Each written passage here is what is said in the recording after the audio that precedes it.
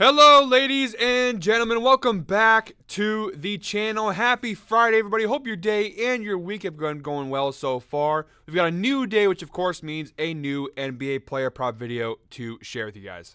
Got more NBA playoff action coming your way. A solid 3-game slate for tonight. Now, little statement change. We're not doing our Freaky Friday 5-leg parlay we typically do. We're going to push that to tomorrow because tomorrow we have 4 games in tomorrow's slate. More opportunity. I feel like it's a better chance to do a 5-leg parlay. A little bit tougher, especially with the same game parlay stuff, to do it when you've only got 3 games. So doing the 4-game slate tomorrow, I think it's a better opportunity. So we'll go ahead and do our Freaky Friday 5-leg parlay. We're moving that to tomorrow. So 5-leg parlay, we'll do it tomorrow's video. For today's video, we have 11 straight props. I'm not doing a parlay today. We're just doing the straight props. I have a lot of props to hand out. Of course, you can always take those in the parlay as well. The straight props are meant to be taken however you want them. You want to bet them straight up. You want to put them in a parlay, whatever you want to do. I will show you guys all the props. 11 props for tonight's slate. I'm pretty excited about. But first, as always, make sure to hit that subscribe button, hit that like button, drop a comment down below, all that good stuff. We are on the road to 100,000 subscribers here on the channel. We just hit 70K this week. If you haven't already, please do us a favor. Doesn't take a lot of effort. Hit that subscribe button down below. Real quick before we get into today's picks, quick little recap of last night. I don't have the graphic for you, unfortunately, for today. We had 9 straight props yesterday. We cashed on 5 out of 9 props. So overall, it was a solid day. We had more hits than we had misses. Although if you had read the comments yesterday, you would have thought that I went 0-9. We had a couple, so Ed likes to call them guppies, and I do agree with the terminology, but I think there's a level above guppies. I'm going to call them clownfish. We had a clownfish in here yesterday. Fittingly, the guy's name, I think, was Bojangles or something. So it kind of matched the clownfish theme there. Spam in the comments. If you had read his comments, you would have thought that I had the worst sports betting day of all time, but not bad. 5-4 overall. And look, I don't want to go too far into this because I don't like giving people like that the spotlight here. But I talked about a couple weeks ago with the earthquake parlay. We had that guy a couple weeks ago who had kind of a similar thing. Look, I'm all cool with criticism. I think it's important. In every aspect of life, criticism is important, especially if it's constructive. I learn from it. You guys have actual critiques. I try to learn from it and get better from it. But there's a fine line between being critical and being a dickhead. And yes, I'm going to maybe use a little profanity here. But the guy took it a little too far, was being a bit of a dickhead. Started off with just criticism, which is fine, but then he just started spamming, and that's the one thing I'm not going to spam. And then when you're just taking shots at me as a person, my work ethic, all that stuff, that's when it's like, all right, you know what, pal, comments are getting turned off for you. Like, I'm not having this. So just be respectful in the comments. The funniest part about this guy, too, I don't want to spend too much time on this guy. I want to get into today's video. But it's so funny because he was so pissed off because of my Embiid prop yesterday over 10.5 rebounds, which, to be fair to him, to give him his roses, he was correct. It was wrong pick that he didn't cover. But his whole reason why he was mad and he called me a lazy slob and a snowflake and all these things is because I bet on an injured player. Hey, pal, that injured player who you said was I was betting on a hobbling player, he had 50 points last night. So, yes, I understand the prop that I handed out lost, but your whole methodology of why it was a bad pick was just shot right through because that hobbling injured guy who you were like was a terrible pick, he had 50 points last night. So you were also wrong. You were right and you were wrong. I'll give you your roses for that, but you were wrong. He had 50 points. Let's just be respectful in the comments. That's all I'm saying. You can critique me. You can even be a hater. I don't care. You can say my picks suck or whatever. It's when you start, dude, don't call me a lazy slob, but there's one thing that I'm not. It's not lazy. I wake up in the morning. I do this for 2-3 hours. I work for 10-12 hours a day, and then I play sports at night. I play between soccer and basketball 3-4 nights a week. The one thing I'm not is lazy. Meanwhile, you're at home doing this all day. So I don't want to hear it. Like I said, guys, let's be respectful in the comments. Again, I can take a hit. No problem with that. But there's a fine line between being critical and being a dick. Let's not be a dick, guys. All right. As Forrest Gump says in the movie, that's all I have to say about that. Let's dive into today's video. All right, guys, starting off our first prop from today's slate. Let me switch over to the Outlier screen real quick. Outlier, guys, it is the best sports betting tool on the market. As always, there is a link in the description below. You get a 7-day free trial to check it out for yourself. Outlier truly is the best sports betting tool on the market. All right, so Milwaukee Bucks, Indiana Pacers, 5:30 p.m. tip-off. We're going Pascal Siakam over 41.5 points plus rebounds plus assists. And look, if you've been watching my playoff videos, you're going to hear me say it over and over again. The data doesn't look great up front, but there's a reason why we're taking this. And look at the head-to-head matchup here. In both games in this series so far, he has cashed this over with flying colors. He nearly cashed his line just in points alone in Game 1 and Game 2. And look, I understand. Look at the line. It's at -115 on DraftKings. It's available on every sportsbook, though. And look, I'm going to keep betting it because the matchup is far too great. As long as Giannis is out in this series, I'm going to keep using Siakam here. He has the highest usage percentage of any player on the Pacers, a 32% usage percentage in this series so far. Halliburton, we bet on him the other day. I already told you guys I'm not betting on him anymore. It's very clear that he's not the same player he was in the first half of the season. I don't know if it's an injury thing or just maybe it was a fluke. I don't know, but clearly, this is Siakam is the best player on the Pacers right now.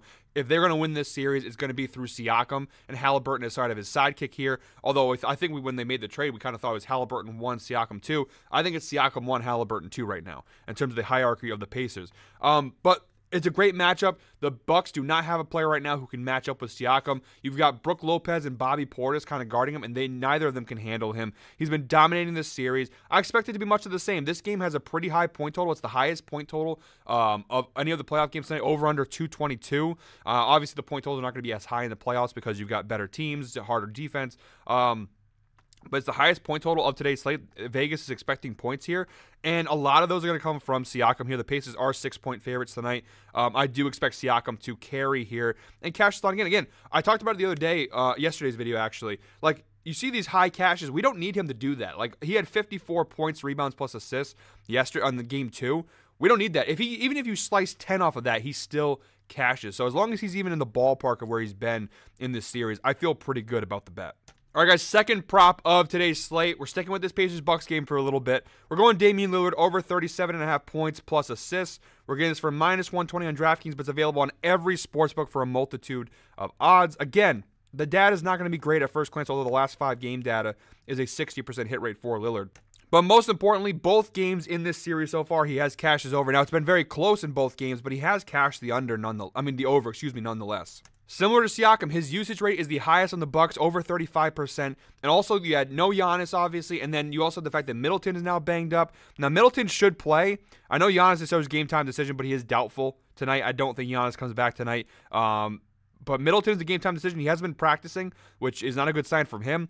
With Middleton dinged up and Giannis obviously out, Lillard is the Bucks right now. He's all they really have to rely on. And look, the Pacers are a great matchup defensively versus point guards. Although right here it shows they're actually good, which makes no sense because the Pacers versus point guards have been one of the worst teams most of the year. I know they improved the later half of the year, but the Pacers are not a great defensive team versus point guards. They were one of the worst in the league for the majority of the season. You see there the Pacers overall, they are a bottom 3 defensive team in the NBA this year. I think Lillard continues to take advantage of the matchup. I don't think Halliburton can match up with Lillard when he's playing like this. Lillard will continue to team carry here, and I expect him to have another big game tonight for the Bucks. By the way, just because some people, even that same, not to keep going back to Bojangles, but he said that the data doesn't even support my picks sometimes. This is Damian Lillard this year without Giannis, an 80% hit rate without Giannis. He's averaging 37.7 points plus assists per game this year when Giannis is out. So 80% hit rate, that includes game 1 and game 2, obviously. But still, only twice this year has he failed to cash the over when Giannis is out, and it's versus Orlando and versus Cleveland. 2 really good defensive teams and tough matchups. So really good data here for Lillard.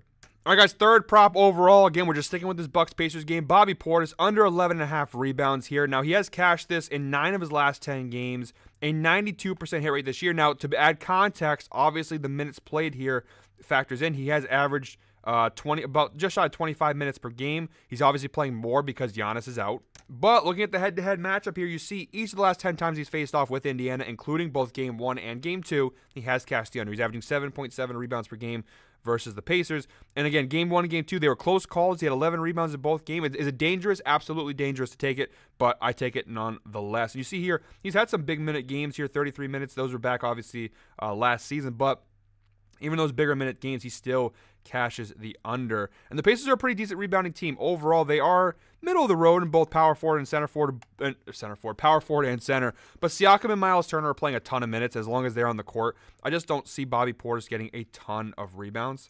And just to show you guys, even when Giannis is out, you see here an 82% hit rate for Bobby Portis this year when Giannis is out. 9 out of 11 games without Giannis this season, he's cashed the under. He's averaging 10.27 rebounds per game without Giannis because he's got a couple of big ones there versus the Clippers and versus the Celtics there.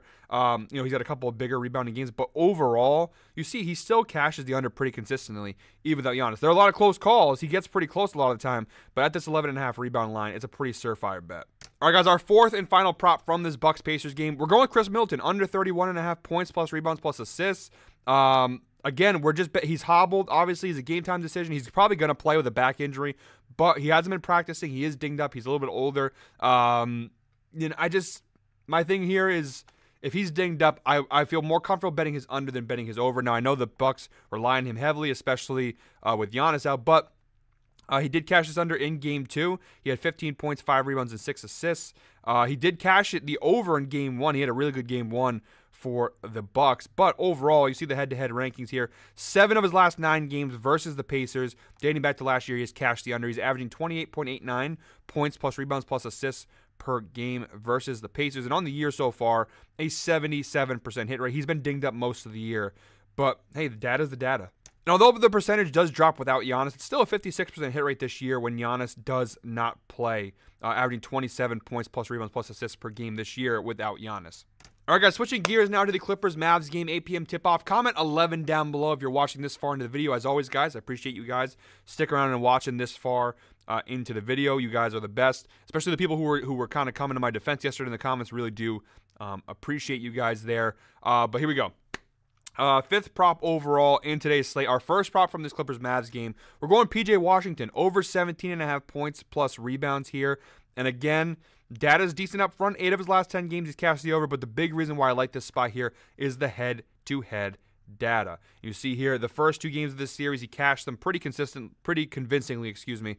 In Game 2, he had 18 points and 6 rebounds. In Game 1, he had 11 points and 7 rebounds. The Clippers, although versus centers, are really good defensively. Versus power forwards, not so much. Middle of the road in both points and rebounds allowed to opposing power forwards here. And also, when you add the fact for the Mavs that Gafford is a game-time decision, he obviously hurt his back in the last game. It's questionable to see if he'll even play, and if he does play, he's obviously going to be dinged up there. So I like the spot for Washington. He's going to get plenty of minutes in this matchup here. It's a pretty solid matchup overall. The line's elevated now because he's cashed it in these last 2 games, but the data is strong all year long. Again, a 55% hit rate on the season for Washington, 41 out of 75 games. And by the way, guys, this is a filter to show P.J. Washington when he plays between 34 and 40 minutes per game. Now, in the Game 1 and Game 2, you go ahead and look at the minutes played.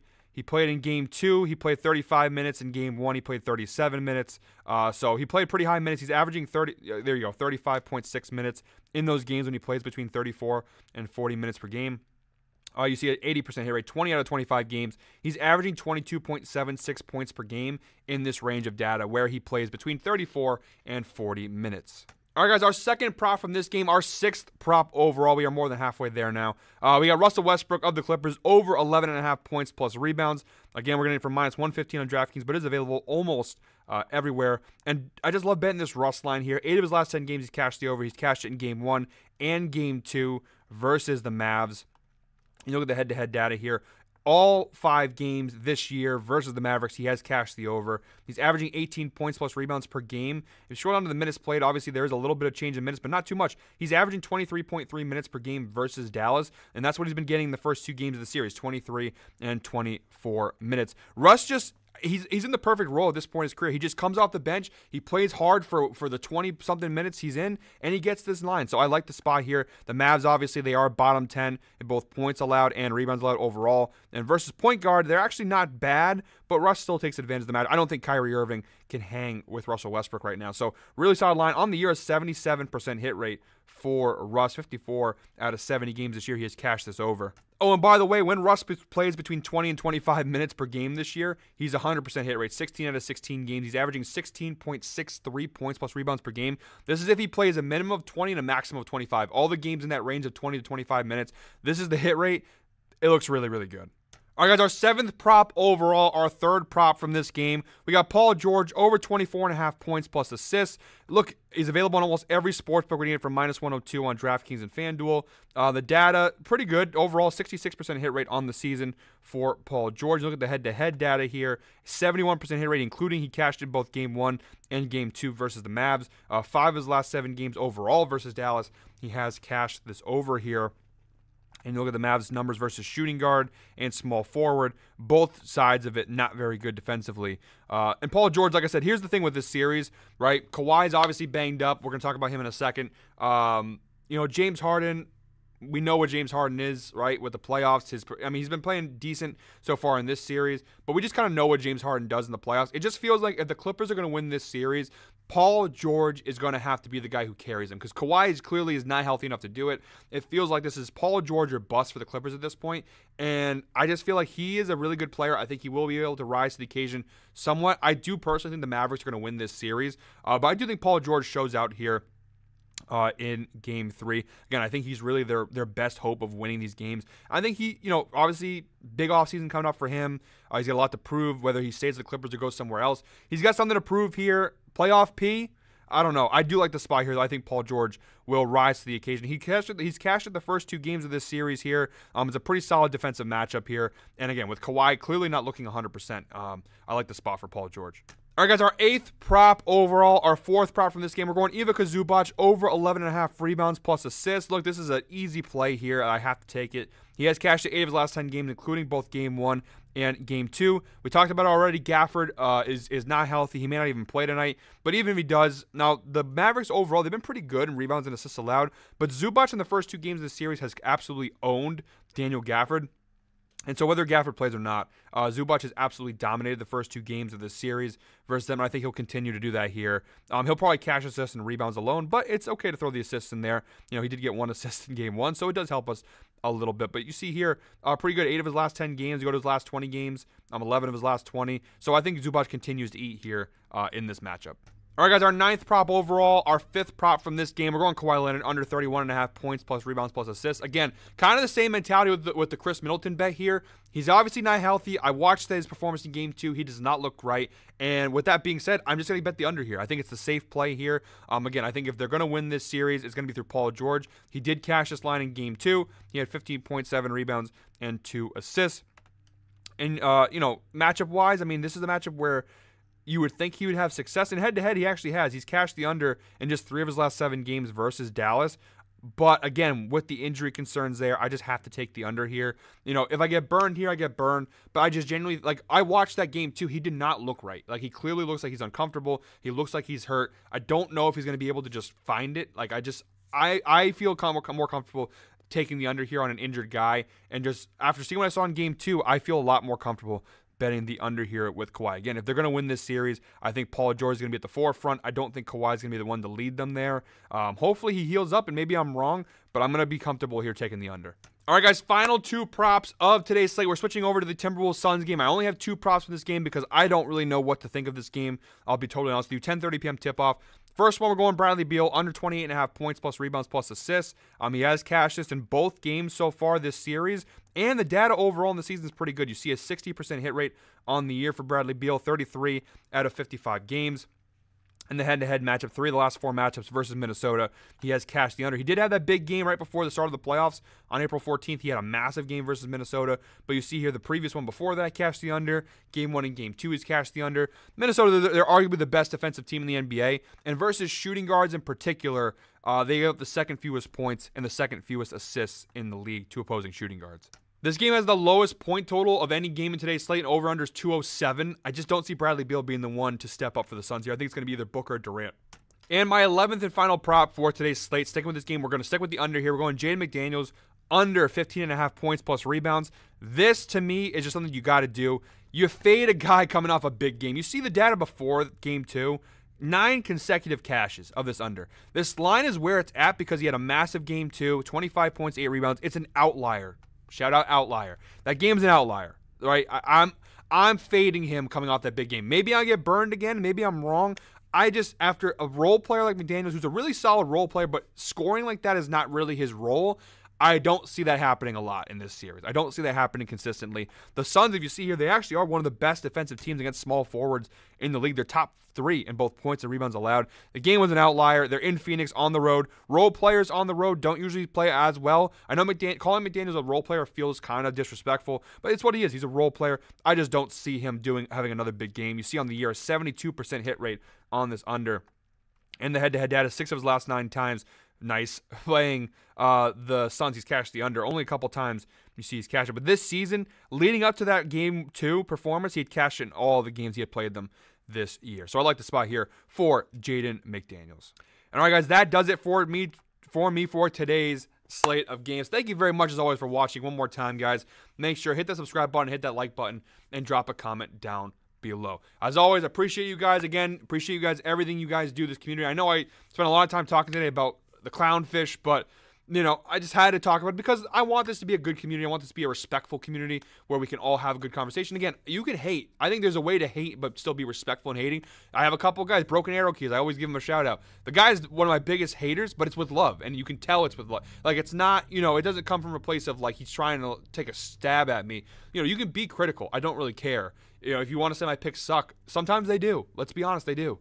But there's a fine line again, like between being critical and being a dick. So guys, thank you very much. Love you guys. Love this community. 99.99999% of you are awesome. Just that little small fraction that sometimes take it a little too far. But guys, that is it for me today. I'll see you all tomorrow. We got a 5-leg parlay plus props, other props tomorrow. Until then, I hope we're all winners.